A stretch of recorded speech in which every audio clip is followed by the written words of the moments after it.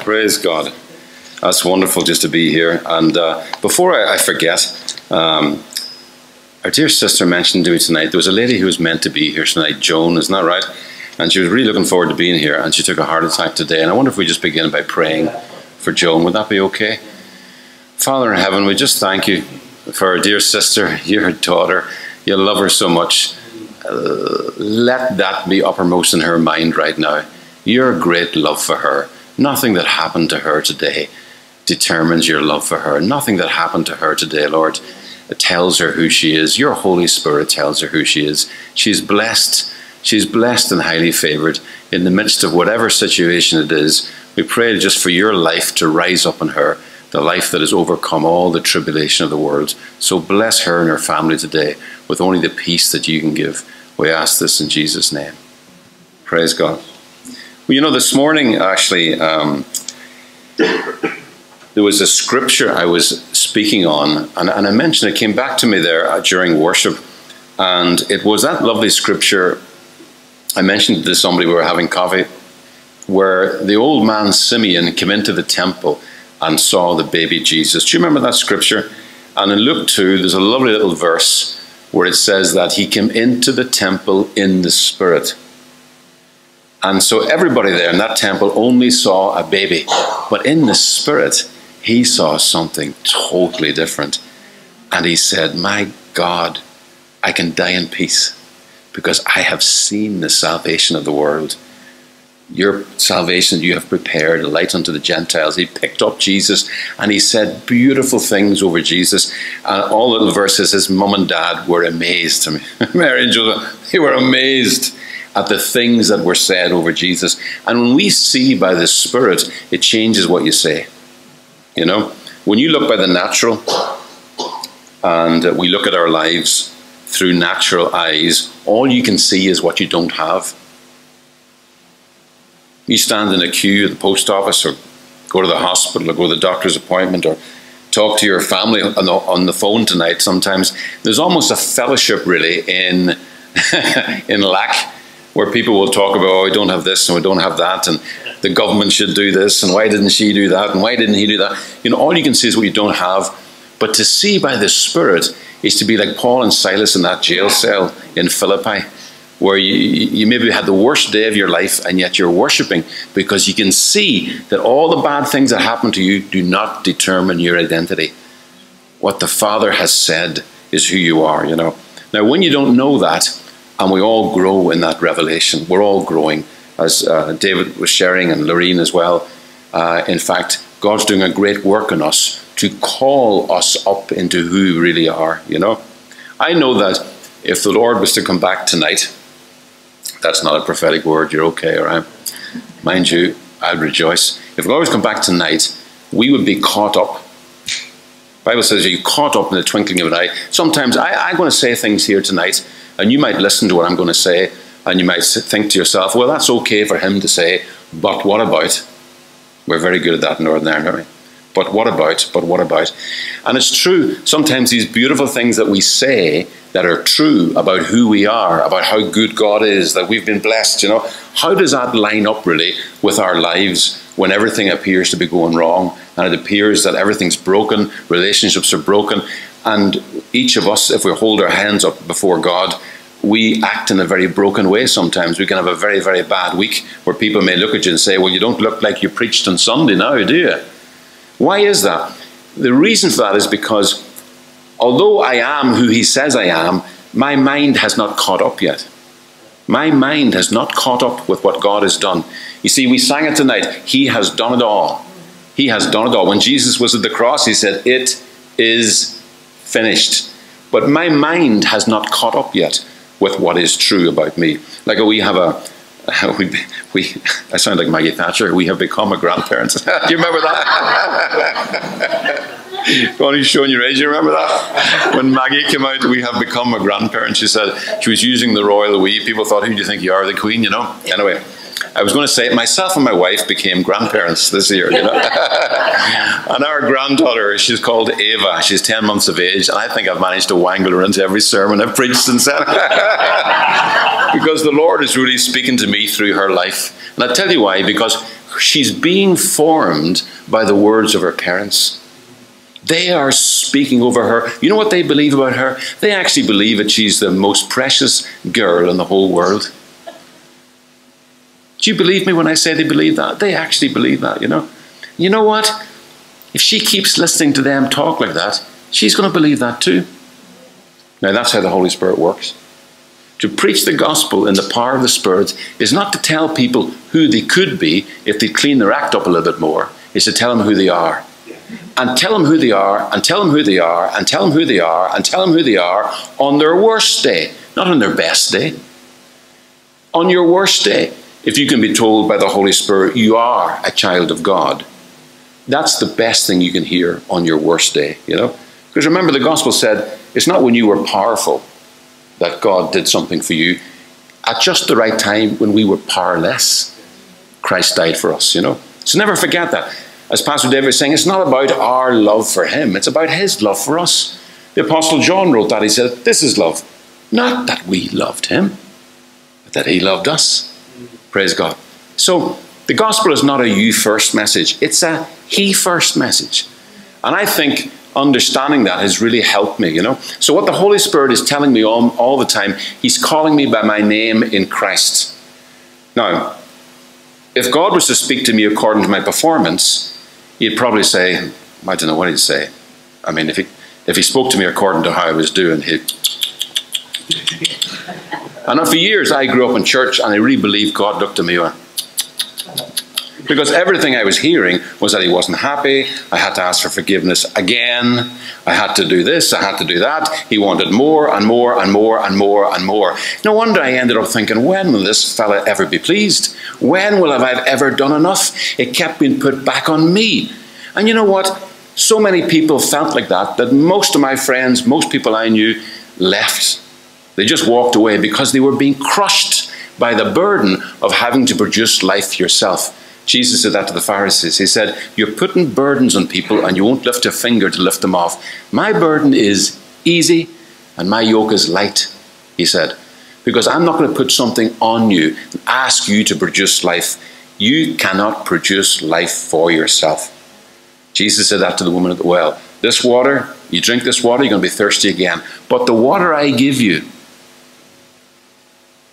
become in you a spring, you'll never be thirsty again, you know. So when you understand that it's about my life given to you, not your best life for me, it's a totally different way to think. And for years now, I suppose, as long as I had fuel in the tank, it was my life for God. I'm going to get to the meeting and I'm going to pray and I'm going to do this and I'm going to do that, you know. And you know what? If you've got a lot of strength, you could do that for quite a while, but there'll come a moment when you break. Because that's a deception. It's not your strength. His strength is made perfect in our weakness. It's in our dependency on him. I'll give you an example. The Lord said this to me a little while ago. There's no such thing as a successful Christian. I'll tell you why. If I brought you to a creche full of 10-month-old children, just like my granddaughter, and let's say there were 15 of them there, and I said to you, sister, pick out the successful toddler. Which one's the successful one? You'd say, I can't pick out the successful 10-month-old. None of them have a life of their own. They're all totally dependent.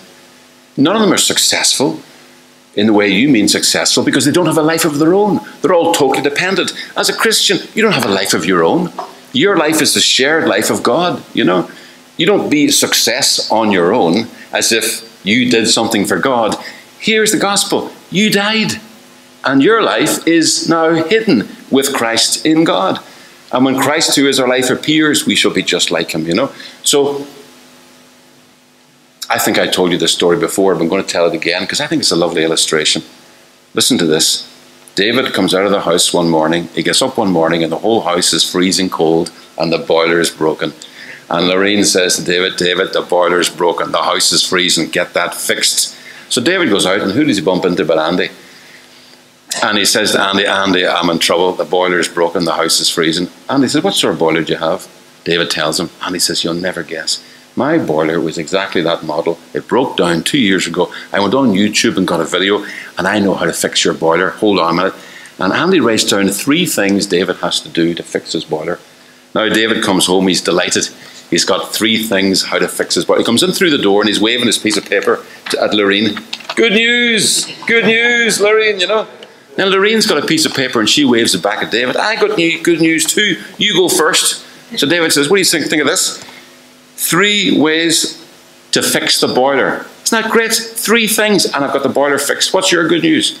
And Lorraine says, there you go. It's a receipt for a brand new boiler was fitted this morning for free.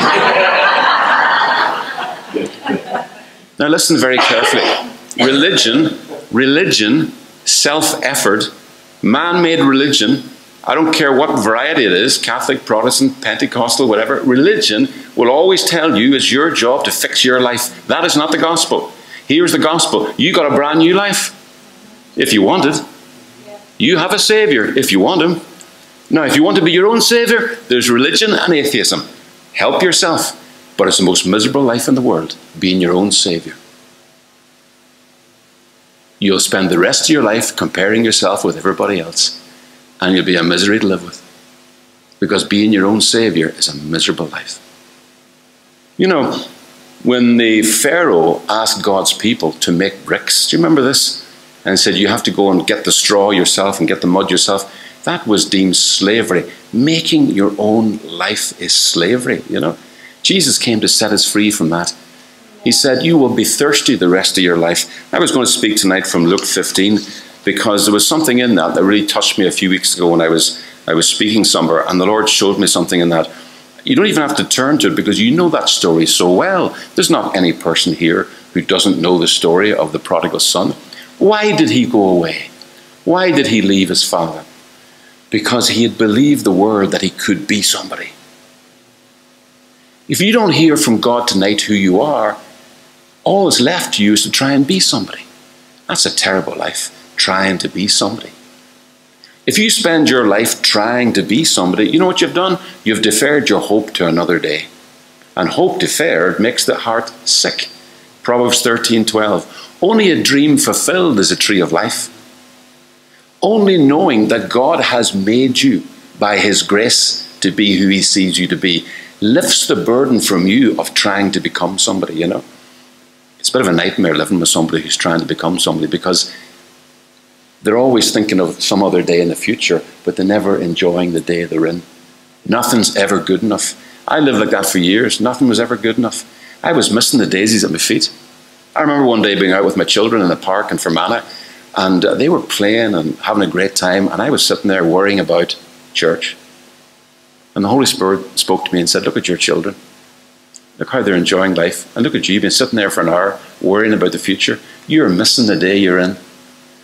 Most of us either live in regret of the past or worry about the future. Jesus said, look at the birds of the air. Are you not of more worth than them? Do you know how worthy you are? You're worthy of everything I have. Jesus Christ is God's view and opinion of you. He thinks you're worth giving everything to. And so he did. So the prodigal son, when he went away, he was listening to the world. I could be somebody. And so off he went. He asked the father, remember, he asked the father for all the inheritance. He took the inheritance and off he went. So let me read to you actually what happened next from Luke 15. If you have your Bibles, you can read this with me. We know, of course, that there was a famine came. He lost all his money. He ended up feeding pigs. Do you remember that? And he was at a low ebb. He went through a very rough time. I don't know if you've been through a rough time this year. Don't be afraid of rough times. Very often it's the worst times in your life that bring you to a place where you realize that it's his life in you that's going to keep you, not your best life, not your best attempts. It's when your best attempts at trying to fix your life come to nothing. Everybody in this room must have experienced that, where you had a plan. Anybody had a plan 10 years ago? How's your plan going? Be honest. How's it going? Mine's not going very well. Is it going very well? We all have a plan. What we're going to do to save ourselves. Now, we wouldn't say that as Christians. We'd say, oh, no. It's the Lord, you know. He's looking after me. But everybody's got a plan. Everybody's got a plan B, you see. And then your plan goes sideways. And you're left thinking, well, what do I have now? It's only then you can really hear the Holy Spirit saying, what do you have now? You have everything. You have everything. I have not withheld one good thing from you. You are the same in my eyes as you were 10 years ago when everybody thought you were brilliant. And today everybody thinks you're rubbish. You haven't changed in my eyes. You're just listening to what people think. Don't take your identity from what people think. The Bible says you're not wise to compare one with another. Don't do that. You know, when Lorraine brought up that beautiful quilt, I was astonished. The colours and that, I mean, that's just so beautiful, you know. There would have been a time years ago, Lorraine, when I would beat myself up thinking, Phelim, why haven't you done that? Look at that. You know? Look at that woman there. I mean, she's able to do that. You know, what can you do? You're useless. You're useless. You can hardly tie your laces, you know. I've learned that voice is not the Holy Spirit. Don't do that. Don't compare yourself with somebody else. You know, you are unique and precious. You're unique and precious to God. Every person's got a different fingerprint. It's so beautiful, you know. Now, I'm saying this. I'm saying it to my own soul as well as saying it to you. Why do I have to say this to myself? Why do we have to preach this gospel of who you are so often? Because the whole world is not teaching you that. A world that doesn't know a Savior can only teach you to save yourself. Can only say to you, here's what you need to do. Get your pen out. You need to do 5 things in order to be a good Christian. Lie. You are a Christian by the grace of God. Every person's here tonight because God's not finished with you. Every person's here tonight by the grace of God. By the grace of God, we've begun this journey, and by the grace of God, we finish this journey. It's not that He's started it, it's up to you to finish it. No. He says, the good work I've begun, I will finish. Now, I got to learn to let Him. I got to learn to let Him. You know, sometimes when I proclaim the gospel as good news, people sometimes say, yeah, Phelim, but what about the buts? I mean, there's some conditions, isn't there? Well, I mean, you must get them to do something. I mean, it can't be as easy as just believing. They must do something, you know. So I said, well, okay, I'll give you something to do. If you want something to do, I'll give you something to do. Here you go. You ready? In the words of Mary, let it be done unto me according to your word. You want to do something? Let Him be your Savior. Let Him be your Savior. Accept His magnificent, extravagant, generous word over you, which doesn't line up with anything in your life that's happening right now. Just like it didn't with Gideon, a man who'd felt abandoned by God and useless, standing in a hole in the ground, feeling like a coward. And God says to him, behold, mighty warrior whom the Lord is with. And Gideon said, hang on a minute. See, God, when He speaks by the Spirit, does not speak to you according to your record. He speaks to you according to His grace, according to His call on your life. That's why He could say to a man like Ananias, I want you to go and speak to Saul of Tarsus. And Ananias said, hang on a minute, I'm not doing that. That's an evil man. The Lord says, do not see him according to his record. I'll tell you who he is. He's my chosen vessel. You see by the Spirit, like Simeon saw by the Spirit, like Ananias see the Spirit, is to see yourself according to God's word to you, according to His name to you. You know, when Jesus stood under that tree in Jericho and said to Zacchaeus, come down, Zacchaeus, I need to eat at your house today. Everybody in that city was furious because that was the worst thief in that city. He had hurt almost everybody in that city. And yet Jesus says to him, come down, I need to eat with you today. He was giving his approval. You know why? Because he was not speaking to him according to his record. His mother called him Zacchaeus when he was born. Do you know what Zacchaeus means? Pure and righteous. And 40 years later, whatever it is, Jesus stands under that tree and He says, come on, pure and righteous. You see, when He speaks to you according to what He has done, then He does not see you as anything but perfect in His eyes. Now, the reason you're making a mess of your life, I'll tell you why. Because you don't think like that. And I don't think like that. I don't think I do have everything, thank you very much. And out of my way, I need to grab that. You see, where does all the world, all the problems of the world, all the sin in the world, it's men trying to save themselves. The Apostle Peter said like this, you have been delivered from the corruption that is in this world through lust. And what he meant by that was everybody who doesn't know Christ is grasping for life. Jesus did not grasp for life. His disciples were shocked at that. They were very concerned for him. The closer he got to the cross, they began to say, you need to do something here. This is getting serious. Do something. Even Pilate didn't want to kill him. Even Pilate was begging him, say something. Save yourself. He refused. You know why? He was absolutely trusting in his Father to save him. He knew his Father. He knew his Father would not lay him in death. He knew that. He believed that. Jesus commended and looked and pointed to Abraham and called him the father of faith. You know, Abraham took his own son to kill him because he believed that God would raise him from the dead. Now Jesus, that's the way he lived. He lived innocent of trying to save his own life. That's the beautiful innocence of Christ. That's the innocence he gives us. You don't have to try and save yourself. Your Father does that. He has done that through Christ. So when you believe that, it gives you such a peace that you stop trying to justify yourself, stop trying to look to people to give you life. And when you stop looking to people to give you life, an amazing thing happens. You know what you find yourself able to do? You're able to forgive people. You're able to forgive people. Because you can let them go, because you know that they can't give you the life. They'll never be able to say anything that's really going to bring you peace. Because their life, your life isn't in their hands. Your life's in God's hands. When you know how rich you are, you can forgive them anything. Jesus on the cross, because he knew who he was, he looked at these people who were killing him and he said, Father, forgive them. They don't know what they're doing because they don't know who they are. So the Holy Spirit comes to reveal to us that we are the children of God. Now that's an impartation of the Spirit. I want to show you that in this beautiful picture that Jesus told about the prodigal son coming home. Let me just read on. It says the prodigal son, verse 17, when he came to his senses, he said, how many of my father's hired men have more than enough bread, but I'm dying here with hunger. That's what it is to come to your senses. No matter how many years you've been in the world, striving to make a name for yourself, in the rat race, trying to get a better job, a better house, a better relationship, make a better name for yourself. As long as you're trying to make a name for yourself, you'll struggle to hear the Holy Spirit. You'll struggle to accept the name that he has given you if you're so busy trying to make a name for yourself. This son was finally coming to his senses. He'd been so busy for years trying to make a life for himself. Suddenly, he remembers his father and the life that he already had. My God, even servants in my father's house are better fed than me. What am I doing sitting here? That's what it is to come to your senses, is to come to a recognition of who you are according to the Father.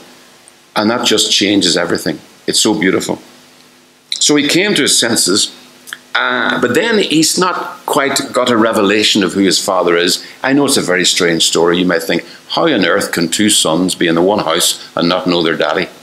Well, welcome to the church. Guilty as charged. Guilty as charged. I had some very funny ideas about God for many years, you know. How do I know now that I'm getting the right or a better idea of who God is? I'll tell you how I know. Because I find fruit growing in my life that never grew before, like patience, peace, and long-suffering, not being thrown off as much as I did when things go wrong. I find that growing in my life. That's how I know I'm sitting under the gospel, that I got a true revelation of the Father. Because to see him as he really is to find the life of the Son growing in you. Because only a perfectly loved Son reveals a perfectly loving Father. And so to find the life of Christ growing in you is a sign that you're actually getting a proper view of the Father. So I will get up, but he doesn't have quite that view yet. So here's his deal. I'm going to get up, I'm going to go to my Father, and I'm going to say to him, Father, I've sinned against heaven, and in your sight, I'm no longer worthy to be called your son. Make me as one of your hired men. Can you hear what he's saying? I'm going to pay you back. I'm going to pay you back. You know, many of us as believers, years ago, we heard the gospel, we got saved, and then we threw ourselves into paying him back. And we wondered where the joy went of our salvation, you know, because we're busy doing this and we're doing that. And after all, that's what a Christian is, isn't it? You have to do all these things, you know, and we do. And then we wonder, where's the joy gone? Where's the liberty gone? Where's the freedom gone? Why do I feel so miserable a lot of the time? Why do I compare myself with everybody else and my work with their work? What is all that? It's what this is in his head. I'm going to pay you back. I'm not worthy to be a son. Listen, He's the one who determines your worth. Jesus Christ is his view and opinion of your worth. And if he did not spare his own son, but delivered him up for us all, how shall he not with him freely give us all things? So he's still a long way away. While he was a long way away, his father saw him, felt compassion for him, ran and embraced him and kissed him. That's lovely, isn't it? It doesn't say that, and when the father saw that he'd gone to the field and paid him back, then the father came and embraced and kissed him. It doesn't say that, does it? He embraced him in all his filthiness. That's the gospel. He embraces us in all our filthiness. He buried us in himself. That's literally what happened. That son was buried in the arms of the Father, you know. And then the son begins to make a speech. Here it is. Father, I've sinned against heaven and in your sight. I'm no longer worthy to be called your son. I was thinking lately when I read that, that's not exactly how it sounded. You know how it sounded? Because he was buried in the Father, you know. Now, if I'd have been the Father, remember he was feeding pigs. How do you think he smelled? Maybe you and I might have thought, maybe go back home and wash and I'll give you a good hug then, you know. Sometimes the way we preach the gospel in church, that's what we're saying to people. Why don't you go and have a good wash? Why don't you give up your smoking and your drinking and your cussing and your messing about and then come back and we'll give you a good hug? That's not the gospel. But who do you think you are? Do you think you managed to, in your own willpower, clean yourself up? Did you clean yourself up? Or is it not true that everything you have, you received as a gift? And if you received it as a gift, why do you boast as if you didn't? This is the extravagant, scandalous nature of the grace of God. And when you receive that nature by the impartation of his words, we hear his beautiful words to you really, it actually removes the fear in your life that caused you to grasp. In other words, his word to you will clean you. It will lift off the burden from your life of trying to save yourself. And a person at rest will be holier by accident than you ever tried to be on purpose. Ever met anybody who's trying to be holy? You ever heard yourself say this? I'm just trying to be a good Christian. I'm just trying to be a Christian. There's no such thing as trying to be a Christian. You're a Christian by the grace of God. Now you can be very trying to people all around you if you're trying so hard. But you're a Christian by the grace of God, you know. I thought of this the other day, actually. I shared it with our folk at home. Imagine again, I'm going to use her again, my little granddaughter. Imagine if I was down the town with my wife and we bumped into my son and his wife and they were walking there without our granddaughter. And we said, hey, where's Ava? And they said, oh, we left her at home. The fridge is full and we taught her how to use the cooker. She's fine. She's 10 months of age. What do you think I would say to her? I would say, are you mad? Have you lost your mind? She has no capacity to look after herself. That's how heaven looks at you trying to be a Christian. What are you trying to do? You have no capacity in your flesh to be holy. Receive the gospel. Hear from the Holy Spirit. Be whom God declares you to be. Be by the power of his Spirit. Stop trying to become someone. Trying to become is like the most worst life in the world. Be. Be. Imagine if Nicola came back one day and I was reading a book called How to Be Sure You're Really Married. And she said to me, well, what are you reading that book for? I'm saying, well, I'm not quite sure I'm really married. You really are married? I mean, well, you know, and you trying to be married isn't helping our marriage. Here's another example. Like in an average day, between myself and Nicola, I don't know, I can't tell you how many times I would kiss her or say, love you, or give her a hug, you know. But let's say it was, I can't remember, I really don't know.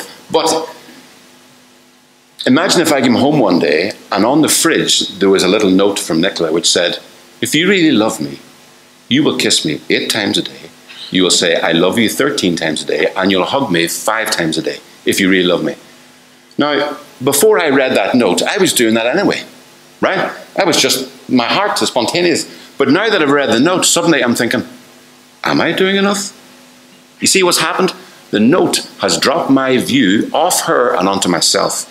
And that's what happens really if you sit under too much instruction on what you should be doing to become a good Christian. Your view comes off Christ and him crucified and onto you. Off his finished work and onto your unfinished work. And you lose your joy. I mean, you might look more like a Christian to other Christians, but your family is saying, where's the joy? Where's the liberty? Where's the ability to forgive? Where's the grace and the creativity and the joie de vivre? Where is the infectious nature of generosity that people say, how can you be like that? How can you forgive people so easily, you know? Where is that richness in your spirit, which comes from looking at Christ and seeing that in him you have been given everything that is necessary for salvation? As Simeon looked at that baby and said, behold, everything. I can die in peace now. I have to worry about my family or whatever. I can go now. Let me go now. Because looking at you, even as a child, even as a helpless babe, God in flesh was able to do everything. Isn't that amazing? Isn't that amazing that the angels, the night that Jesus was born, they said to the shepherds, go and tell everybody, this is good news for all men. Because when they saw God in flesh, they knew it's all over. It's all over. Sometimes I heard somebody give the illustration once, when the Allies landed on Normandy beach in 1944, anybody who knew the strength of America and all the resources that the Americans had, if you were a German who knew that, you would know that the war ended on June the 6th, 1944. The rest was just mopping up. When the angels saw God in flesh, they began to rejoice. As far as they were concerned, it's all over, because he finishes what he begins. He finishes what he begins. Now you and I need that same revelation. That every time you hear that accusing voice in your head saying, yeah, but you haven't done this yet, or you haven't done that yet, what about this, what about that? Listen to the Holy Spirit. You are a child of God by the grace of God, not by whether you do well or do poorly or do whatever, because you don't qualify yourself. He qualified you. Colossians chapter 1, thank God we rejoice that the Father has qualified us to share in the inheritance of the Son. Isn't that wonderful? You have been delivered from the kingdom of darkness into the kingdom of His Son, and you didn't do that. So as Paul said to the Galatians, if you've begun in the Spirit, don't try and finish in the flesh, because it'll only estrange yourself from the joy of the Lord, you know. I know you've heard this before, and I love saying it again and again. You know why? Because the world doesn't tell me this. The world keeps pointing me to me. And any message that points you to yourself has no power. If I leave your hope tonight on you doing better, I have done you the greatest disservice. I have put a big weight on your shoulders. I want to take that weight off your shoulders. I want to say, let your faith be on Christ's grip on you, not your grip on Him. If you're having such a low time that you can't even pray anymore, that's okay. God put you in a body. There's people around you who'll pray for you, pray with you. There's people who still believe in you even when you stop believing in yourself. That's a wonderful thing about being in a body, you know. Sometimes why the work of the enemy is trying to isolate you, get you off all by yourself. Anybody ever had a pity party here? Yeah, pity parties. Pity parties. Woe is me. Look at everything that's happened to me. They never come from the Holy Spirit, you know. That's why it's so offended. The elder brother in this story was really offended at the generosity to the younger son, you know, because he was having a pity party for years. Secretly, he was saying to himself, but I've been doing all this work, right? I've been the good boy. I've been going to all the meetings. I've said all my prayers. I've given all my tithes, and my life's a mess. Where's my blessing? Do you ever feel that inside of you? That's not the Holy Spirit. That's just because you've been feeding from the wrong water. Yeah, that's the water of the world. Well, if you do this for God, He'll do that for you. That's not God. He's not transactional. He gave you everything before you did a thing, so that you would never think that His love for you is conditional. He never wanted you to believe that His love for you was conditional on your performance. I hope that you had a mother and a father who were like that. Not all of us did, you know. But that's the love of a mother, really, is that whatever you say against her son, that's her son. And that's the love that Jesus has in His heart for us. But if we will believe that and receive that, then we can begin, his life in us can begin to stand up. His life, who he believes us to be. And that's what it is to sit under the gospel. Like my granddaughter sitting under the words of her parents, she will grow up into their view and opinion of her. And their view and opinion of her isn't perfect. But Christ's is. So I'm trusting that she's going to begin to hear his view and opinion, Jesus Christ. And that life begin to be formed in her. Because that's just a beautiful life. That's just a beautiful life. There is now no condemnation for those in Christ Jesus. God wants to come and just lift the burden tonight. And the tiredness and the self-absorption that we get into from listening to too much instruction in the world, too much advice. Do you know you can die from advice? You can be advised to death. The gospel is not good advice, it's good news. It's called the euangelion, it's the announcement. In the ancient world, they had to find a word for the gospel, and they chose that word because it was the word that described what happened in an ancient city when a messenger arrived to declare that the city had been saved from death. No messenger in the ancient world ever arrived at a city with advice. They arrived with news. The gospel is not advice that points to you and tells you to clean your act up. It's news that points to Christ and says your act is cleaned up in Christ. Put it like this: the curtain was brought down on your act 2,000 years ago. When that curtain came down, that was the end of your act, okay? You're now in Christ. And that life rises up in you as we speak to each other after the Spirit, not after the flesh. So you're saying, maybe you're listening to me tonight and you're thinking, okay, you haven't told me yet what I have to do. What do I have to do? People said that to Jesus all the time. You know what he said to them? Only believe in God and him who he has sent. Even when Nicodemus said, yeah, but what do I have to do to be born again? Jesus didn't give him a list of things to do. Do you know why? Because he knew Nicodemus would do them. If I give you a list of things to do, the danger is you'll do them. And then you'll think, I'm a great Christian because I did these things. No, you're a Christian by the grace of God. That's your joy. That's your strength. And that's the good news you have for the worst looking people sitting in that housing estate out there. There's nothing between you and them except the grace of God. And the same grace that found you and me in our situation finds them wherever they are. And finds them through the proclamation of the gospel. That we'd be so full of his voice telling us who we are, that we actually find within ourselves the capacity to speak life over the most unpromising person. Like Simeon could actually see in a helpless baby the salvation of the world. Isn't that an amazing ability? And we have that amazing ability. So please speak to me after the Spirit. I know who I am in the flesh, but tell me who I am by the Spirit.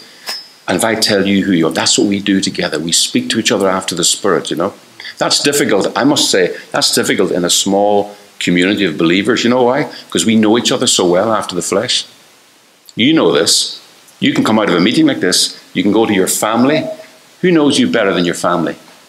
Have you ever struggled sometimes to share the gospel with your family? You know why? Because you know that they know that you know that they know that you know that they know. All your weaknesses. And you're sitting there talking like you know Jesus, and they're going, oh yeah, but I remember you when you were 15, I remember you. You see? Now you've got to overcome that voice in your own head, okay? We all have that voice. I know my weaknesses. I know my faults. But I'm saying that there is a voice of the Holy Spirit who is greater than that. He's greater than that. And the only way that we grow up in Christ is begin to speak to each other after Christ's work, not our own. So even in a small fellowship, we all know each other so well. Praise God. Even here, God gives that ability to prophesy over each other. And I don't necessarily mean standing and speaking in a funny voice. I mean that your ordinary, everyday conversation is prophetic. Because even though this person you're speaking to has let you down, you don't speak to them according to what they did to you. You speak to them according to who Christ says they are. And you speaking to them in that way does something in them that no amount of you rebuking them or reprimanding them will ever do. I'll say this now, it's in my spirit. There's people here, and you have somebody in your family, and you've been on their back for years. It's not doing any good. telling them things they're doing wrong, it's not doing as much good as you think. What they need to hear is who they are according to Christ. Prophesy over them. I know that's difficult sometimes, especially when we know people so well, you know. But God gives us that grace. Praise God. Praise the Lord. God gives you that grace to prophesy, you know. That's okay. That happens to me too. Praise God. So that's the ability we have. Every person has that ability to speak by the Spirit. But I can't speak to you that way if I won't speak to my own soul.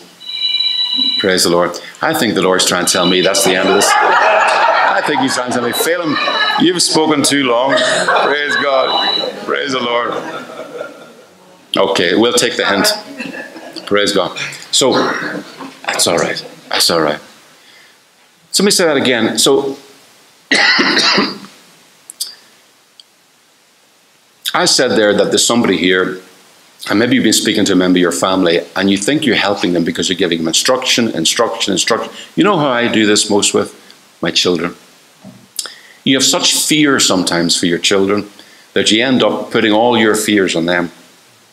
Oh, you careful, have you got this? Don't do that, watch that, have you done that? Quite careful, watch that. And you end up putting all your fears on them, you know. By the Spirit, we can do something better. We can prophesy over them, you know. But in the same way you might do that to your children, the first person you've got to learn to do that with is yourself. You've got to do it with yourself. You've got to say to yourself, I'm not going to be subject to my fears anymore. I'm not going to be so downcast. I'm not going to go over that in my head over and over again, you know. Remember Naaman, the man with leprosy? He went to the prophet, and he went to the door of the prophet to get healed. And the prophet never came out. He sent his servant who said to him, go jump in the river. That's what he said to him. Not just once, 7 times, by the way. Naaman was furious. Furious. He went away. And his servants asked him, well, why are you so furious? He said, I was sure that the prophet himself would come out and speak over me, you know. In other words, he had this idea in his head about the way God was going to work. And that's our lives as well. We had this idea in our head years ago that our family is going to turn out a certain way, and this is going to happen, and this is going to happen to the church, and this is going to happen in relationships, this is going to happen, you know. And when it doesn't turn out that way, you can go right in yourself and review in the history and what did I do wrong, whatever, you know. God turns all things to the good for those who love him and are called according to purpose. Don't be afraid of being at the weakest you've ever been in your life, because it's at times like that that you're going to find the power of God moving so wonderfully, because he doesn't want to bless you when you're at your strongest. You know why? Because you'll get the idea that I have to be strong to be blessed. That idea will crush you. You'll spend the rest of your life trying to be strong. None of us can be strong. I'm good at being weak. So find him in your weakness. Hear the gospel. He hasn't changed his mind about you on your worst day. When you know that, you're free from the opinions of people. You're free from religion, and you're at peace. And now you'll find your family and people around you coming to you because the peace in you is a supernatural peace. They'll come to you because they can discern from you that they're not going to be judged. People flock to Jesus, prostitutes, tax collectors. Why did they go to him? Because somehow in his presence they felt innocence. Isn't that supernatural? They felt that he wasn't going to tell them what to do, but he's going to tell them who they were. And that changed their lives. Let's just bow our heads. Oh, Father in heaven, your word is just such a beautiful word to us. It's a word of liberty. Lord, we have a message of liberty. It is for freedom that we have been set free. The freedom from people's opinions. The freedom from the pressure of this world to produce your own life.